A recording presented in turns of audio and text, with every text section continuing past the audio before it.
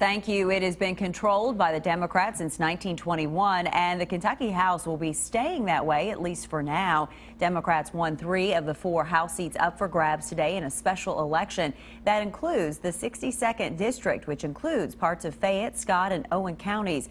Democrat Chuck Tackett won with 52% of the vote compared to Republican Philip Pratt's 48%. The only win for the Republicans came in the 54th District, which includes parts of Boyle and Casey County. Republican Daniel Elliott easily defeated Democrat Bill Nolker.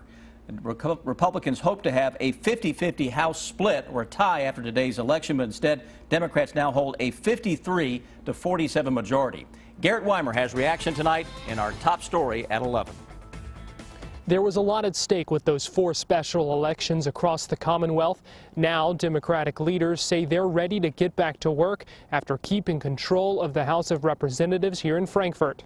It's a great night for Kentucky Democrats. It's a great night for Kentucky because the wins in these 3 districts are wins for the people of Kentucky. And they felt like celebrating. State party leaders called it the rebirth of Kentucky's Democratic Party, remaining in control of the state house. Control of the chamber means a lot more than just 1 or 2 extra votes than you had before. So much of what happens in the legislature depends on who's in charge. Speaker Greg Stumbo says he believes the results are in part a backlash against Governor Bevin's proposed budget cuts. What it says is that people in Kentucky want us to work together, and I'm committed to that, and I think my caucus is committed to that. In a statement, the chairman of the Republican Party of Kentucky said the elections put the GOP 1 seat closer to a majority, adding, quote, with Republican candidates running in 91 House districts and the Democrats tied to the Obama-Clinton agenda, I am confident we will take the majority and turn Kentucky in a new direction in November.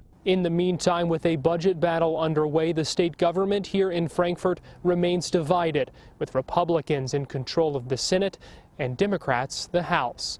At the Capitol, Garrett Weimer, WKYT. Kentucky Democratic leaders say their focus will continue to be on education and health care.